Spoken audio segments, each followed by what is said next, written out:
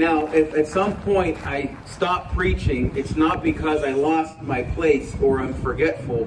It's probably because my eyeballs are frozen. So I'll need just someone to help me thaw out, okay? All right, now it is that time of the year where we're getting chilly. It is that time of the year where things are getting spooky out there. Right behind me, behind you, there's the Gibson's Pumpkin Patch, and you see little kids over there running around and playing. And this is the time of year where we think about Halloween and some spooky stuff. So, you know, I have some spooky things here for you. I had a good friend of mine bring some of these to church. These are not mine, FYI. And here's some things you might see around Halloween that's kind of scary. I hope the camera gets that. This is a pig's head. Okay, some of these are a little more popular. This is from the movie Scream. Some of you have watched that before. And then my personal favorite, Jason Voorhees, always wearing the hockey mask. And then probably the most terrifying of all, you remember this guy? William Shatner? You remember him? Well, there's a lot of scary stuff around this time of the year.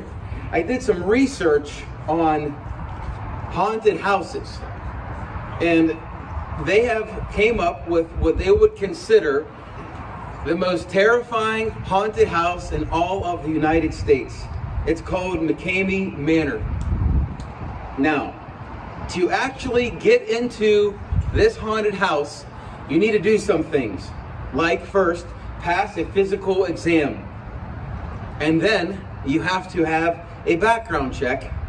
You also have to have a phone screen. And then there is a 40-page waiver and a drug test. And according to the website, if all of that goes according to plan, participants have to watch a nearly 2-hour documentary featuring every person who has attempted the haunted attraction in the past 2 years. Congratulations, Seth, that's your Christmas present. So now that we've thought about, and our minds are thinking about things that are scary, I'm going to be reading from the book of Mark, because we encounter somebody that's kind of scary. So if you have your Bibles, or if you have your smartphones, turn to Mark chapter 5. And they came to the other side of the sea. And when he had come out of the boat, immediately a man from the tombs with an unclean spirit met him. And he had his dwelling among the tombs, and no one was able to bind him anymore, even with chains, because he had often been bound with shackles and chains, and the chains had been torn apart by him, and the shackles broken in pieces, and no one was strong enough to subdue him. And constantly, day and night, among the tombs and in the mountains, he was crying out and gashing himself with stones. And seeing Jesus far from a distance, he ran up and bowed down before him, crying out with a loud voice, saying, "What do I have to do with you, Jesus, Son of the Most High God? I implore you by God, do not torment me." For he had been saying to him, "Come out of this man, you unclean spirit." And he was asking him, "What is your name?" And the man looked at him and said, "My name is Legion, for we are many." And he began to entreat him earnestly not to send them out into the country. But there was a pig herd of swine feeding there on the mountain. And the demons entreated him, saying, "Send us into the swine, so that we may enter them." And he gave them permission, and coming out, the unclean spirits entered the swine, and the herd rushed down in a steep bank into the sea, about 2,000 of them, and they were drowned in the sea. And their herdsmen ran away and reported it in the city and out in the country. And the people came to see what was happening. And they came to Jesus, observed the man who had been demon-possessed, sitting down, clothed in his right mind, the very man who had had the legion, and they became frightened. And those who had seen it described to them how it had happened to the demon-possessed man and all about the swine. And they had began to entreat him to depart from the region. And as he was getting into the boat, the man who had been demon-possessed was entreating him that he might accompany him.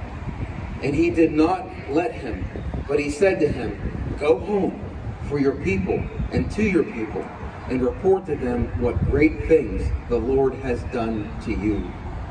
And he left and began to proclaim everywhere what great things Jesus had done. Father in heaven, we give you thanks, even in this difficult word, in this difficult passage that's so timely.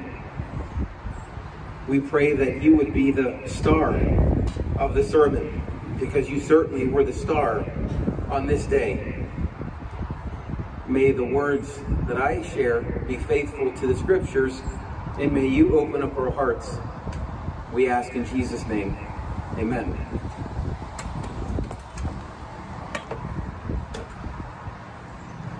So before we get in the sermon, there are folks that read things like this, whether inside the church or outside the church. And there really are two camps, unfortunately, two extremes when we think about things like demons and angels. And camp number one is things like that just don't exist. I can't see them, I can't smell them, I can't touch them, so they're simply not real. And then of course we have the other camp that they do exist, they are real.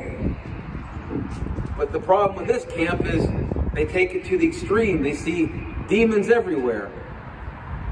So the reality is the Bible speaks on things like this. This is a real encounter that Jesus had. In the movie, The Usual Suspects, Verbal Nit says the following: "The greatest trick the devil ever pulled was convincing the world that he does not exist." Paul in Ephesians chapter 6 says that we do not wrestle against flesh and blood. Our real fight is against the things that we cannot see. But for those who take it to the extreme, there's this excessive focus sometimes, and maybe you've met somebody like this. They see demons everywhere and they're the cause for everything.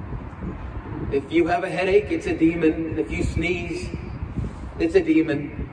If a cop pulls you over, it's a demon.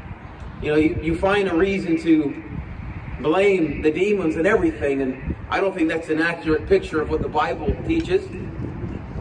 This is a picture that we're going to see right now of what demon possession looks like.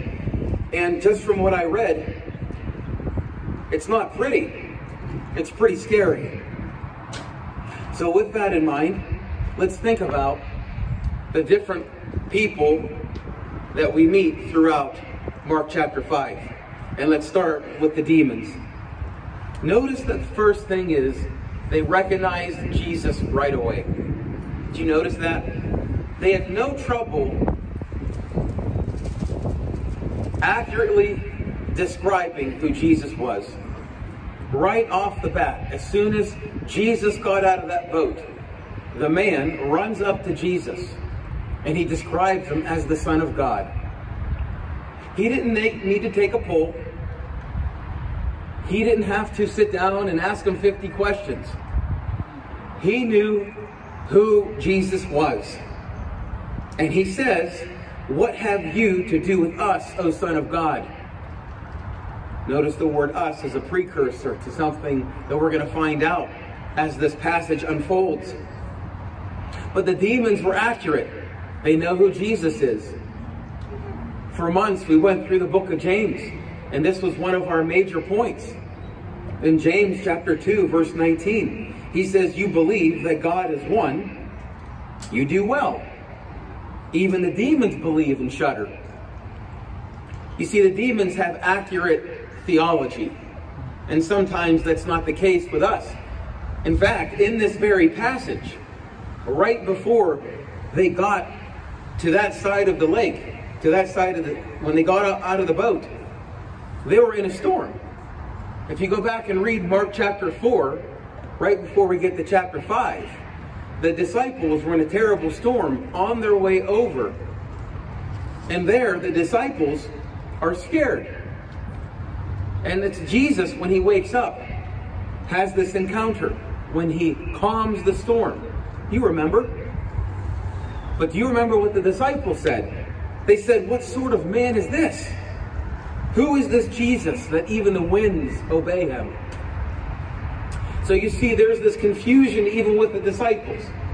And there's confusion to this day, 2,000 years later, about who Jesus is. Everyone has an opinion.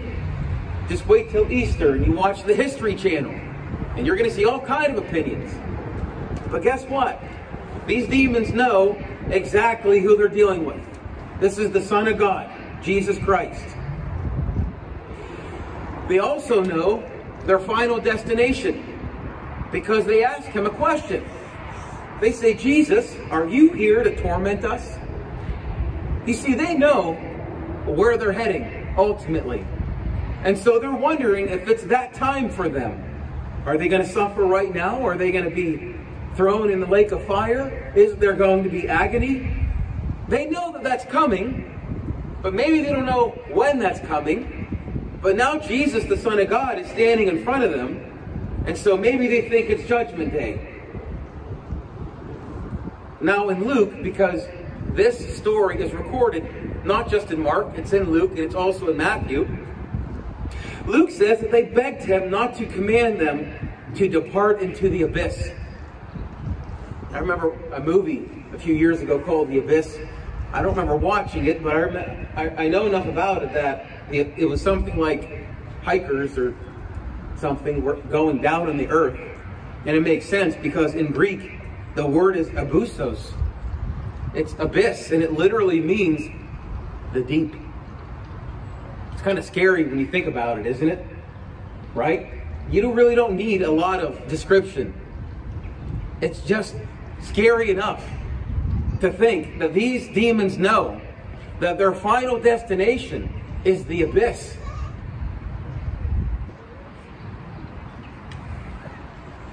And then the final observation with the demons, and this is also troubling, is that they like to attach themselves to things. Did you notice that in the story?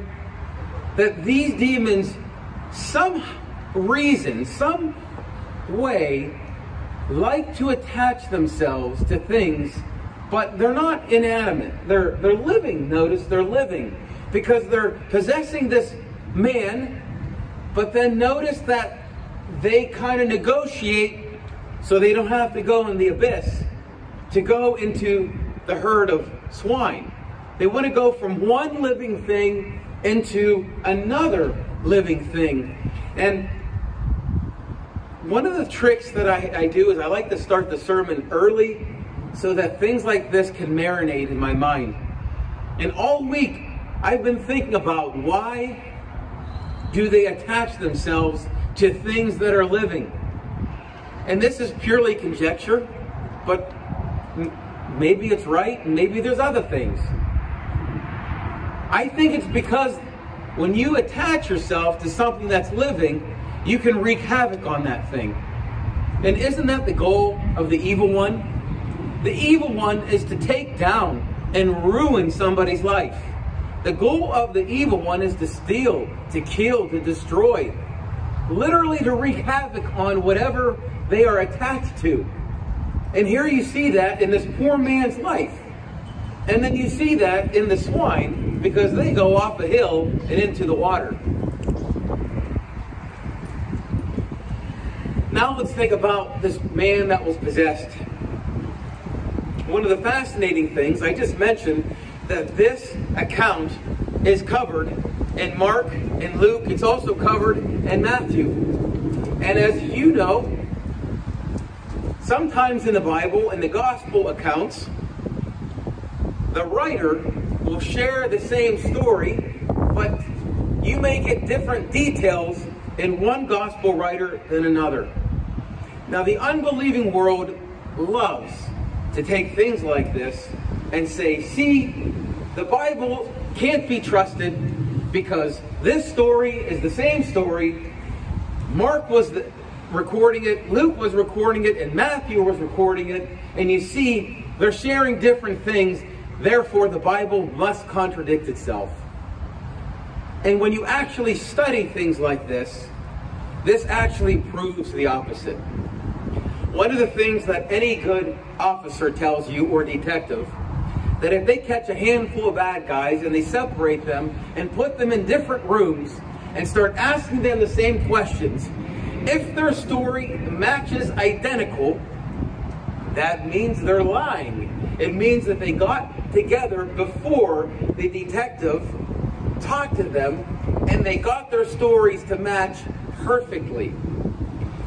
But what the gospel writers are doing, they are recording the things that are important for them at the time and for their audience. It would be like today if I went to your house after church and I asked you to describe the worship service. Certainly, the folks outside would share differently. You're sitting closer, you're colder, I'm assuming, than the folks inside of the car. But then the staff would also share about the service today differently. And then that would be silly for somebody to come across years later and say, well, you know, the people outside were lying, and the people in the car were lying, and the people up here were lying. No, nobody's lying. They're sharing from their perspective what happened today. Okay? And so the whole reason I'm sharing that is because in Matthew we're told that there's not just one demon-possessed person, but there's two demon-possessed people. And I say to that, wonderful. Not that people are demon-possessed wonderful, just FYI for anyone listening out there. I'm not happy about that. I'm just saying it's not a big deal. Mark just wants to focus in on this man, whereas Matthew wanted to focus in on something differently. Now, what can we learn from the demon-possessed man? Well, a lot of things. We see that he wore no clothes. He was in chains. He was at times shackled, and he would break those shackles. You can learn a lot of things from this man of when a person is demon-possessed. He's totally lost orientation of self. There's no dignity within this man. This man has lost himself. He doesn't care how he looks. He's literally like a beast. He's lost his sanity. Notice that checks off all of the marks. Physically, he's naked, but also very strong. The Bible says that people tried to control him, but couldn't. The Bible says that he would cut himself with stones. Also, the Bible says that he was crying out day and night. Day and night among the tombs, this man would cry out. So not only was this a physical affliction, friends, it was a mental affliction. You ever watch that movie, The Burbs, with Tom Hanks? Remember those creepy neighbors? This is kind of the vibe that we're getting from this guy. You know, everybody knew him. Everyone wanted to avoid him. Some people tried to help him, and it just didn't work out so well. But this man was tormented. And then Jesus gets a little closer, and he says, "What is your name?" And he says, "My name is Legion." Scary, isn't it? My name is Legion. And he says, "For we are many." That means that this man had many demons inside of him. In fact, if you study this name, Legion, it comes from the Roman military. And a Roman legion is filled with 5,000 to 6,000 men. This man says, "My name is Legion, and we are many." I don't know about you, but that's where I pack up my suitcase, take my stuff, zip up my jacket, and say, well, Legion, it was nice to meet you, but I got to get to the other side of the lake again. But Jesus, the star of the show, says to this man some incredible things. And the encounter transforms this man in a way that's amazing. So let's walk through this. The first thing this man does is he accurately describes Jesus. He says, you are the Son of God. But then he does something that we miss. If you go back and read the account, he says that he bows before Jesus.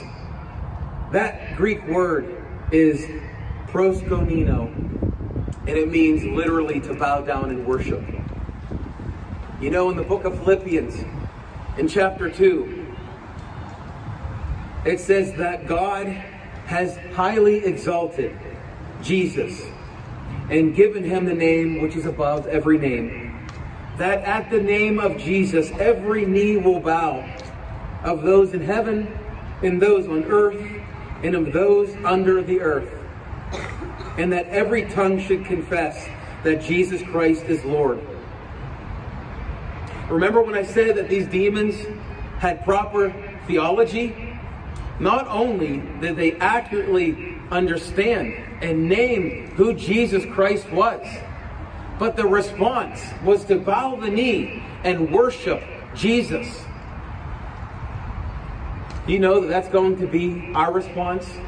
Just like the demons, whether we want to do it willingly or unwillingly.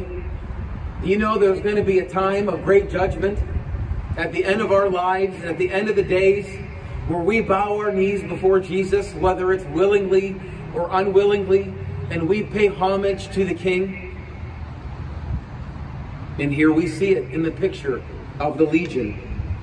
You see, he recognized Jesus' authority. And he asks not to be sent into the abyss, but to have mercy and have these demons sent into the pigs. And here Jesus commands these demons to come out of the man. He says, go. Can you imagine being there, watching this encounter?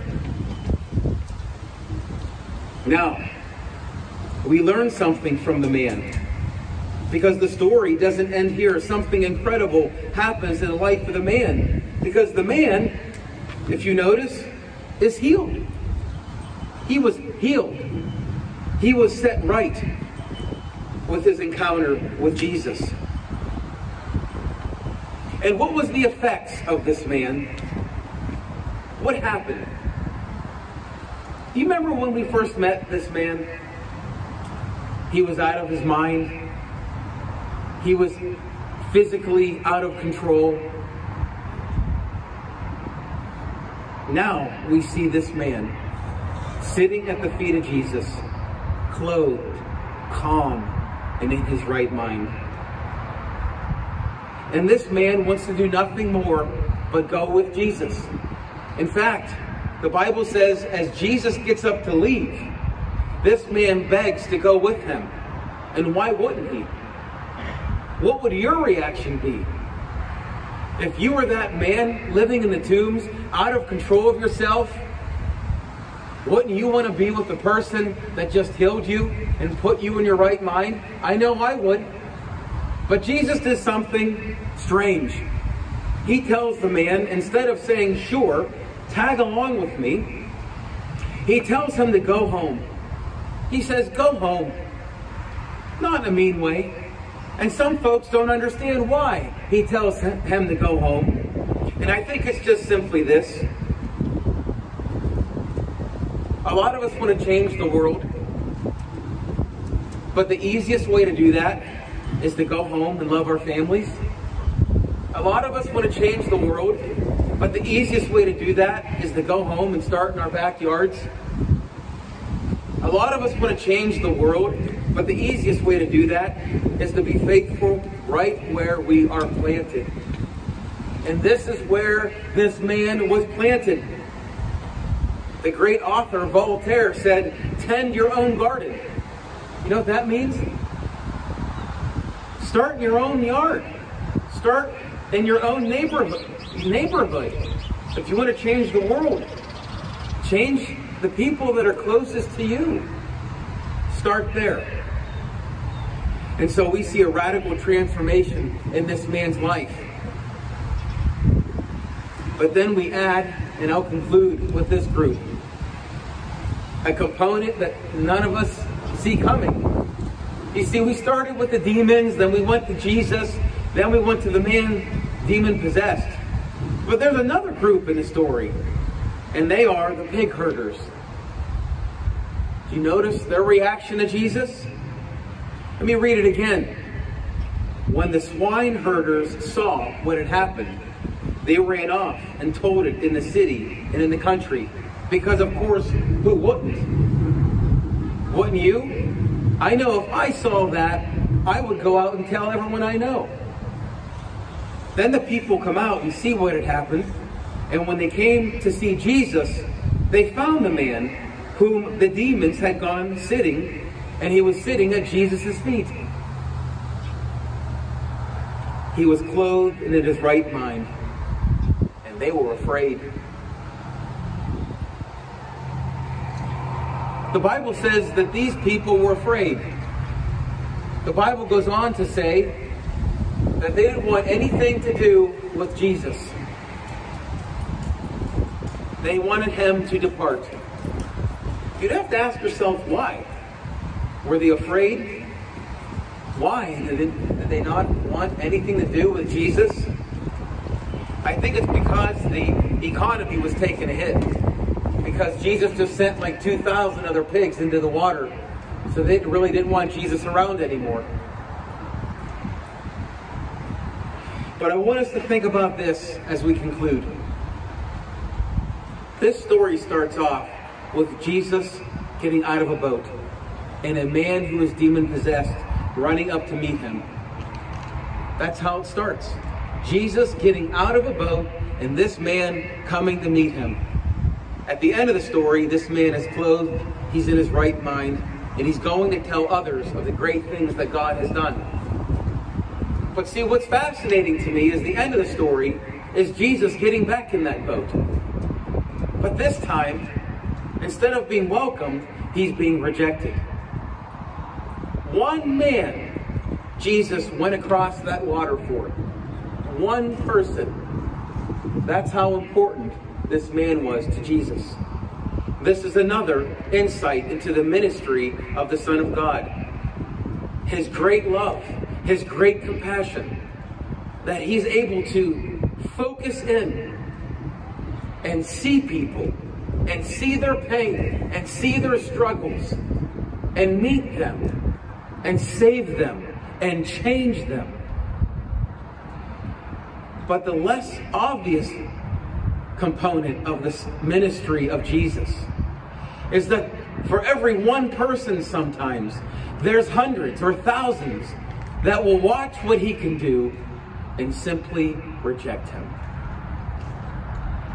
May that not be your case today. And may those who are listening today be those like the man that will embrace Jesus and have their life changed and then turn around and go home and start to change the people's lives closest to them. May God bless the preaching of the word. Amen.